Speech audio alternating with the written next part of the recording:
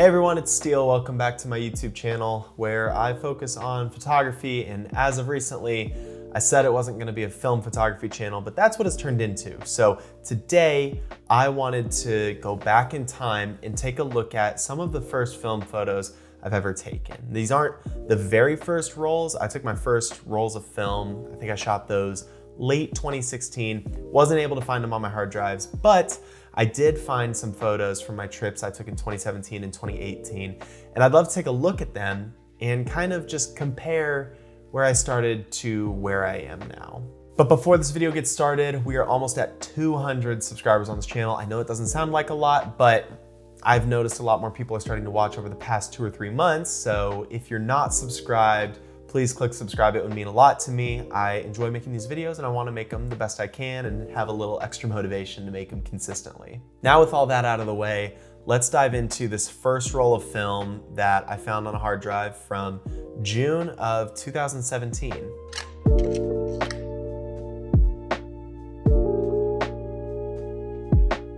So in the summer of 2017, my wife and I got married. We went to Vail, Colorado, and we had a small wedding up in the mountains. It was awesome, but while we were on this trip, we were there about a week in advance to do some hiking and exploring, and I brought a film camera along. As you're gonna see, these photos are not amazing. I misfocus a lot, I overexpose or underexpose.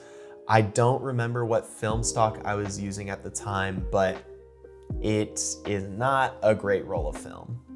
That being said, there's this one shot of the mountains from the home we were staying in at sundown that has this light leak on the right side of the film, and I love this shot. I think the mountains look great. I think the colors turned out awesome. You've got the really green grass down in the valley, contrasted with the really orange light on the rock and the very blue sky. I think that's just an interesting image, color-wise. At the end of the day, it's just a landscape photo, nothing crazy, but having the light leak in there and having those specific colors in there makes me really enjoy this photo. In this photo of my wife standing on this small trail staring at this mountain of trees, I think this is a cool shot. At the end of the day, I don't think I nailed focus and it just feels overall really soft. I probably shot this photo at f2.8. This was really before I understood the importance of depth, and that I actually like shooting images at a very deep aperture. So I typically now shoot anywhere between f16 and f22 for all my landscape shots, even if there's a subject in it, unless they're really close to the camera. But I wish I could go back in time and shoot this at like f16. I think that would have looked awesome, but you can see the sky's a little blown out, and that's probably because the aperture was way too open. But I think out of the entire roll of film, my 2 favorite shots are from the day before the wedding, where we went to the venue, we went to the site, we got married outside with the mountains in the background, and it was raining. The rain had been going on and off, and I walked outside, the sun was hitting the mountain, there was a hard shadow on the mountain, and there was rain in the background. This image is awesome to me. And my second favorite image might actually be more of my favorite than the past one, is this one. Same day, same scene, just a different angle. You can see the water. We got married on this little island, surrounded by water, surrounded by mountains. Really cool place, but for not having a lot of knowledge of how to work a film camera, how to really nail down composition, this image does it for me. It's really, really cool. Going back in time, I would have shot this roll of film way different, but sometimes you get lucky. And so that's why I think it's important that if you want to get into shooting film, don't wait until you're just a pro at composition or feel like you're super confident with all these different elements. Sometimes you just got to try stuff. At this point in time, I was a student in film school. I knew about composition, but I feel like shooting film is just a different beast. And so rather than letting that stop me, I just went out and shot, and I've learned along the way. And I think that's so important. Looking back at this roll is seeing where I was, what I would change, and what I do now. It's cool. I love going back and looking through this roll, and yeah, a lot of stuff's overexposed. I mean, this shot in the car with the mountain in the backdrop, or I guess in the foreground, is really, really cool. But at the end of the day, I wouldn't have taken this shot, but back in 2017, I was like, this is a dope image. And you can see my use of using like f2 to f3.5 for everything. I got lucky with focus on this one because I just shot to infinity, but you know, you live and you learn. The next roll of film I shot was on my honeymoon in Cancun. I shot Portra 400. I remember this one specifically because my wife, as a wedding gift, got me Portra 400 rolls and a new film camera. So the previous roll of film you saw was shot using a Minolta X570. You've seen it on this channel a bunch. I got it just the year prior, and that's what I used most of the time. For the rest of the photos you're gonna see from the year 2017, everything was shot using the Minolta Maxxum 3000i. If you want to learn more about both of those cameras, click the card in the top corner. I did a video comparing both of them, and I've done in-depth videos on both of them, so you can check them out. This roll from Cancun, nothing crazy, nothing special. I was definitely experimenting more with different compositions. Again, light leaks, colors are okay. I got Portra 400 because film photographers I was following were saying that's the gold standard. That's everything, that's the best roll. And I'm gonna be honest, I love other people's pictures from Portra 400, but when I shot it, it just really didn't do it for me. Comparing it to the Kodak Ultramax that I used in my previous video, I personally, at this moment in time, would shoot Kodak Ultramax because it's cheaper, and I just love the gold tones a little more than the pastel tones that Portra 400 offers. So these photos from Cancun aren't really anything special. This is just 1 week after that last roll of film, and I'm still experimenting, trying a different film stock, but I do enjoy this photo from the beach cabana that's just kind of in the sand.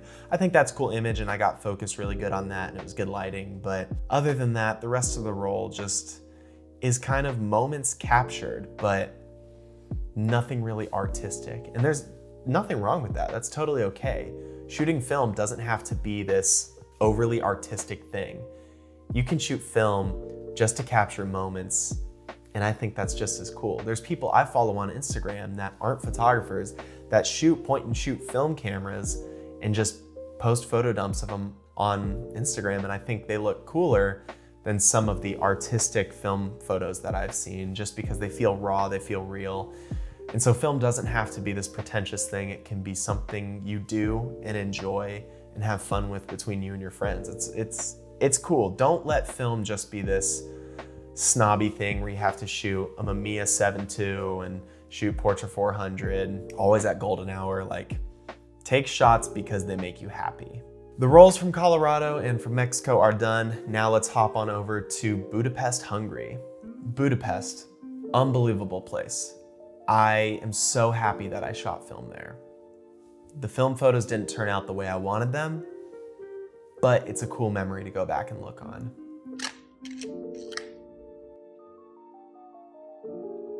I shot everything using the Minolta Maxxum 3000i. In hindsight, I would have used the X570 and I would have shot at f11, f16, f22, but maybe I'll take another trip to Budapest in the future and kind of give it a second go, because Budapest is such a beautiful place, and a couple of these images turned out awesome. But now, having the knowledge and the experience I have with film, there's a lot I would do differently. That being said, I loved it here. I loved shooting these images, and looking back on these images, I like looking at these more than looking at the digital images I took from that trip.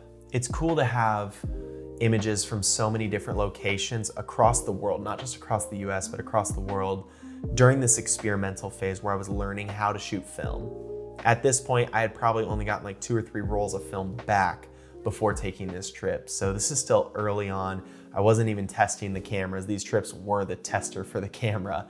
And it's cool. It's cool to just think back to the coffee shop I was sitting in the middle of Hungary, having no idea really where I was, but it brings me back to those moments, and I really had a good time. It makes me wish I took a film camera to Madrid back in 2020, because that would have been such a cool city to just photograph. And I did photograph that city on digital.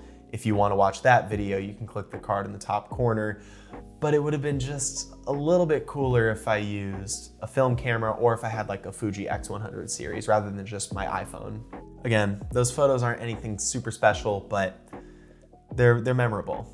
Same thing with the Smoky Mountains. Again, there's some cool photos. You can see I'm trying to get a little more creative with the composition, and I was dealing with rain, but at the end of the day, I was still learning. So now we jump over to Hawaii at the end of 2017. 2017 was a big year for travel for me, and the roll started out like this.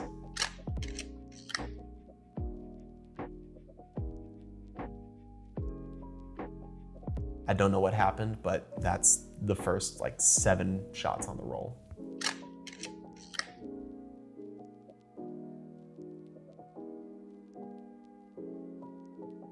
And now I'm just realizing that this roll of film was shot between New York City, Long Island, and Hawaii. So let's just go through these photos.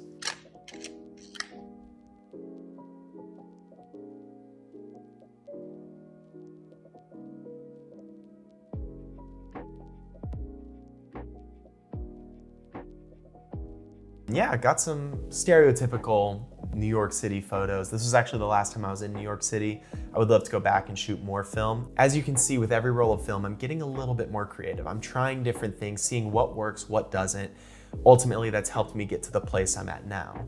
And the trial period isn't always just gonna be like 1 or 2 rolls of film. It might take many, many months of shooting in many different locations before you start to figure out what you like to shoot, how you like to shoot.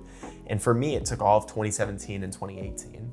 So what are my final thoughts? I think at the end of the day, if you want to grow as a photographer, whether it's professional or just as a hobbyist like myself, you just need to go out and make images happen. If you want to get better at shooting film, you have to shoot film. You can watch a lot of information, you can study it, but until you're actually doing it, you're not really going to grow at the craft. And I think my images are a great example of that. 2017, 2018, there were a couple really good photos in there that I still love to this day, but the majority of the images were not amazing. Whereas my most recent roll of film from Salt Lake City, Utah, there were a lot of images on that roll that I think were hits. And that just comes with the years of practice, the years I've put into taking photos and making images and exploring and trying different compositions and different lighting, different settings and different rolls of film. It just takes time. So give yourself time to practice this, to grow in this, to do things not so great so that you can do things great in the future. So thank you so much for watching. If you're new, be sure to hit subscribe. We're almost to 200 subscribers. Like this video if you liked it. I know I said I'm not gonna be a film photography channel. I'm gonna do digital stuff, but my next video is me reviewing a roll of film I just shot in Montana last week. So I will see you guys in the next film photography video. Until next time.